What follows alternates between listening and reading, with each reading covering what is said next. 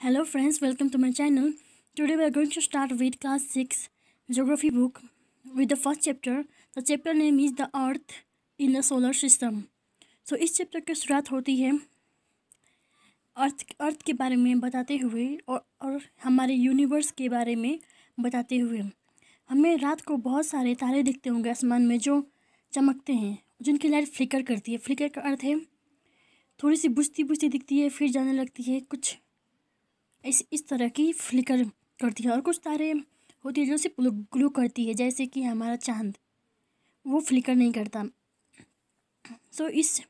तो जो हमारा पृथ्वी का चांद है वो हर समय एक जगह पे नहीं रहता, वो हमेशा अपना जगह बदलता रहता है और अलग अलग आकार में देखने को मिलता है। जब चांद अपने पूरे आकार में होता है एकदम गोल, उसको फुल मून बोलते हैं और हिंदी में उसको पूर्णिमा बोलते हैं। और जब चांद नहीं दिखता है, फोरनाइट बोलते हैं इंग्लिश में, और हिंदी में उसको बोलते हैं अमावस्या। तो हम इसमें बात करेंगे सेरिटिकल बॉडीज़ के बारे में। The sun, the moon and all those objects shining in the night are called सेरिटिकल bodies. So some of these bodies are very big, hot, they made of a gas, they had their own heat and light which they emit in a large amount. These celestial body are called star. The sun is also a star. So जो हमारा सन है उसका खुद की अपनी गर्मी होती है, खुद की गैस से बना होता है। और जो हम जिसको सन बोलते हैं, सूर्य, वो असल में एक तारा है, star. Countless twinkle light in the night sky are similar to the sun, but we do not feel their heat or light, and they look so tiny because they are very far away from us. So जिस प्रकार हमें सूर्य की रोशनी मिलती है, उसी के साथ हमको सूर्य की रोशनी में जो गर्माहट मिलती है, वार्मनेस, वो हमें धरती पर मिलती है। लेकिन जो तारे हैं उनकी गर्माहट हमें नहीं मिलती, क्योंकि वो बहुत छोटे दिखते हैं धरती से और बहुत दूर हैं. While watching the night sky, you may notice various patterns found in different group of stars. These are called constellation. इसका अर्थ है जो पैटर्न होता है स्टार में, जैसे कि वो कुछ जानवर के आकार के बन सके, या फिर कोई स्टार जो खुद स्टार के जैसे दिखता हो, बहुत तारे मिलाकर बहुत सारे, उसको कंसल्टेशन बोलते हैं. उर्सा मेजर और big beer is one of such consolation. So big beer भी एक कंसलेशन ही है, ये याद रखिएगा, big beer. So next, pole star. People used to determine direction during the night with the help of star. The north star indicate the north direction. North star ठीक चांद के पास होता है, जो नॉर्थ डायरेक्शन की ओर इशारा करता है. इसको देखकर पहले के ज़माने के लोग दिशाओं का अंदाज लगाया करते थे. It always remain in the same position in the sky. जो पोल स्टार है उसकी जगह कभी नहीं बदलती, हमेशा एक ही जगह पे रहता है. जैसे आप यहाँ पे पिक्चर में देख सकते हैं, ये है नॉर्थ स्टार, इसको बोलते हैं pole star. Okay. So some celestial bodies do not have their own heat and light. They are light up by lights of other star. Such bodies are called planet. जो हमारा पृथ्वी है और बाकी के planets है, ग्रह है, जो मंगल, सैटर्न, नेपटन, यूरेनस, जुपिटर, मार्स, इन सब की खुद की लाइट नहीं होती, ये सूर्य और चंद्रमा के लाइट से प्रकाशित होते हैं. The word planet come from the Greek word प्लैनेटाई which means wanderer. Wonder का मतलब है जो इधर उधर घूमता ही रहता है. The earth on which we live is a planet. It get us it's heat and light from the सन. हमारे अर्थ को हीट और लाइट सन से मिलती है. Which is our nearest star to the moon. जो ये सन है वो हमारे धरती से काफ़ी करीब है बाकी चीज़ों के कंपेयर में. It will appear to be shining just as the moon. The moon that we C in the sky is satellite. जो हम चांद को देखते हैं रातों में, वो असल में एक सैटेलाइट है. There are 7 other planets that get heat and light from the sun. Some of have their own moon. So हमारे जो सभी प्लानट है यूनिवर्स में, कुछ प्लानट के पास उनका खुद का चांद है। The solar system. सो ये पढ़ना ज़रूरी है, ये जो बॉक्स में दिया है yellow interesting facts. Jupiter, Saturn and Uranus have rings around them.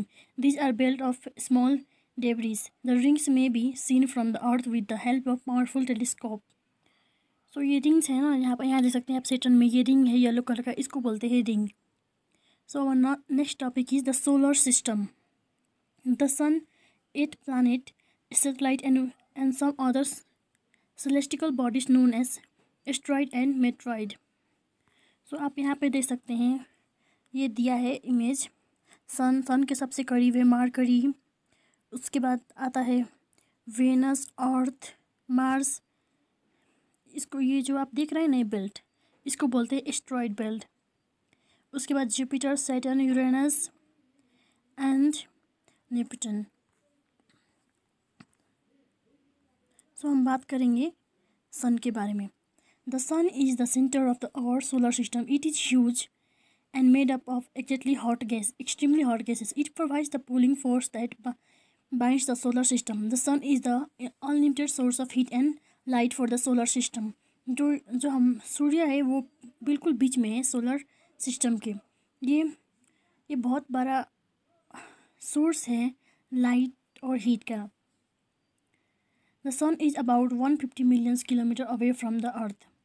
जो सन की दूरी है वो धरती से 150 मिलियन किलोमीटर है। प्लैनेट्स। अब हम पढ़ेंगे प्लैनेट्स के बारे में। इसका हिंदी में कहते हैं ग्रह। There are 8 planet in our solar system in order of their distance from the sun. They are mercury, Venus, earth, Mars, Jupiter, Saturn, Uranus and Neptune. तो आप ये प्लैनेट का नाम है वो बहुत ही आसानी से याद कर सकते हैं। जैसे यहाँ ये है my very efficient mother just serve us nuts. तो ये जो वर्ड पिंक कलर में है कैपिटल लेटर, ये आपको याद करने में मदद करेंगे। ये फर्स्ट लेटर एक्सटेंड करते हैं प्लैनेट के नेम के लिए, लाइक एम से मरकरी, वी से वेनस, ई से अर्थ, एम से मार्स। तो अब हम यहाँ देखेंगे ये पिंक बॉक्स में ये जियोलॉजी, इसका मतलब है स्टडी ऑफ अर्थ के बारे में पढ़ाई। Geometry, measurement of materials, and geoid, resembling the shape or from the earth, right shape from the earth. तब हम आगे देखते हैं। All the 8 planets of the solar system move around the sun in a fixed path. These paths are included. They are called orbit. So जो सभी planet हैं वो अपने एक ही पाथ पे हमेशा घूमते हैं। Mercury is near to the sun. It take only 88 days to complete one round among the its orbit. जो मरकरी जो ग्रह है जो सन के सबसे करीब है उसको सिर्फ 88 days लगते हैं एक राउंड कंप्लीट करने में। Venus is considered as Earth's twin because its size and shapes are very similar to the Earth. Till recently, so यहाँ देखिए एक इम्पॉर्टेंट इन्फॉर्मेशन है। 2006 तक प्लेटो नाम का एक ग्रह है उसको प्लैनेट माना जाता था, लेकिन बाद में इंटरनेशनल एस्ट्रोनॉमिकल यूनियन ने ये डिसाइड किया कि आप प्लेटो को प्लैनेट नहीं ड्राफ्ट प्लैनेट कहा जाएगा। तो हम अब नेक्स्ट देखेंगे the earth. The earth is the third nearest planet to the sun. In size it is the 5th largest planet. It is slightly flattened and at the pole. That is why the shape is described as a geoid. Geoid means the earth-like shape. Geoid means little bit गोल आकार का shape होता है जो north and south से ऊपर और नीचे से थोड़ा सा दबा होता है और उसका बाहरी और हिस्सा उपड़ा हुआ होता है। सो हम यहाँ बात करेंगे the earth is neither to hot nor to cold and has water and air, which are very essential for our survival. This air has life-supporting gases like oxygen. Because of this reason, the Earth is unique planet in our solar system. So इन सभी planets में अर्थ ही एक ऐसा planet है जिसके पास खुद का पानी है, एयर है, उसमें ऑक्सीजन है, ना ही ज़्यादा ये गर्म है ना ही ज़्यादा ये ठंडा है। हमारे अर्थ को ब्लू प्लैनेट भी कहा जाता है क्योंकि इसका 2/3 भाग पानी से भरा हुआ है। द मून, अब हम बात करेंगे द मून के बारे में। Our earth has only one satellite that is the moon. हमारे जो पृथ्वी है अर्थ, उसके पास सिर्फ एक ही सैटेलाइट है, वो है चंद्रमा। It diameter is only 1/4 that the earth.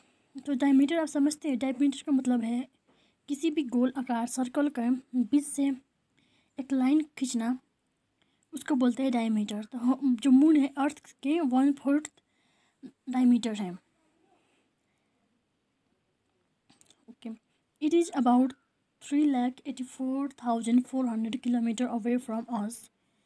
ये चंद्रमा भी बहुत काफ़ी दूर है हमारे पृथ्वी से। The moon move around the earth in about 27 days। It take exactly the same time to complete one spin. सो ये चंद्रमा है वो हमारी पृथ्वी का चक्कर काटता रहता है। इसको पूरा चक्कर काटने में 27 दिन लगता है। इसीलिए चंद्रमा हमेशा अलग अलग जगह पे दिखता है, अलग पोजीशन में, अलग शेप में। हम चंद्रमा को सिर्फ एक ही ओर से देख सकते हैं क्योंकि हमेशा चलता रहता है। The moon does not have any condition favourable in life. The mountains plane and depression on it. तो आपने चंद्रमा में देखा होगा, यहाँ पे लोग को कहते हुए भी सुना होगा चांद में दाग है। वो दाग क्यों है? क्योंकि देखिए चंद्रमा पे माउंटेन से, प्लेन से डिप्रेशंस भी हैं। जो माउंटेन है उनके शेडो दिखते हैं, उनके शेडो की वजह से चंद्रमा में कुछ धब्बे दिखाई देते हैं। अच्छा, अब हम पढ़ेंगे एस्ट्रॉयड के बारे में। Apart from the star, planet and satellite, there are numerous tiny bodies which also move around the sun. These are bodies called as asteroids. They are found between the orbits of Mars and Jupiter because they are viewed as asteroid as a part of planet which exploded many years ago. तो हम यहाँ पे आपको दिखाना चाहेंगे इस image में asteroid के बारे में। देखिए ये, ओके बहुत जूम हो गया ये, सॉरी। ओके, इसको एस्ट्रॉयड बेल्ट, ये कुछ पत्थर जैसे दिखते हैं, हम आपको यहाँ भी दिखा देंगे। अच्छा ये वाला इसको बोलते हैं एस्ट्रॉयड। ये भी यूनिवर्स में इधर उधर होते रहते हैं। तो हम नेक्स्ट पढ़ेंगे मेट्रॉइड के बारे में। The small piece of rocks which move from around the sun are called meteoroid. Sometimes these meteoroids come near the earth and tend to drop upon it. During this process, due to friction with air, they get heated up and burn. It causes a flash of light. Sometimes a meteoroid, without being completely burned, fall on the earth and create a hollow. So आपने सुना होगा बहुत बार कि Metroid ज़मीन पर गिरा, धरती पे गिरा, और वो जहाँ पे गिरता है वहाँ पे बहुत बड़ा होल, गड्ढा हो जाता है। और ये वाकई में पहले भी हो चुका है। मेट्रोइड पहले भी धरती पे गिरे हुए हैं। तो अब हम बात करेंगे गैलेक्सी बहुत बड़ा है, इसमें बहुत सारे तारे हैं। और उसके बाद है मिल्की वे को पहले एंशिएंट इंडिया में आकाश गंगा भी कहा जाता है। Galaxy is a huge system of billions of star and clouds of dust and gases. Galaxy है, उसमें बहुत सारे बिलियंस ऑफ तारे हैं, क्लाउड्स हैं और गैसेस हैं। There are millions of such Galaxy in that make the universe. और ये जो गैलेक्सी है वो भी बहुत सारे हैं मिलियंस में, जो सब मिलकर एक यूनिवर्स बनाते हैं। It is difficult to imagine how big the universe is. Scientists are still trying to find out more and more about it. We are not certain about the size, but we know that all of us, you and I, belong to this universe. तो अब तक scientist भी नहीं पता लगा पाए हैं कि यूनिवर्स आखिर में कितना बड़ा है। बट हम सभी इंसान, जीव जंतु, इवन और अर्थ, स्टार, चंद्रमा, सन, सभी जो चीज़ है वो यूनिवर्स को बिलोंग करते हैं। सो ये आप ये देखिए ये मान लीजिए ये आप लोग हैं या फिर हम हैं, कोई भी लोग हैं, हम यहाँ हैं, हम हैं अर्थ के अंदर। उसके बाद आता है सोलर सिस्टम, अर्थ है सोलर सिस्टम में मिल्की वे गैलेक्सी में। और मिल्की वे है millions and millions of milky ways are there, और वो सब है यूनिवर्स में। अब सोच लीजिए यूनिवर्स कितना बड़ा है। Thank you.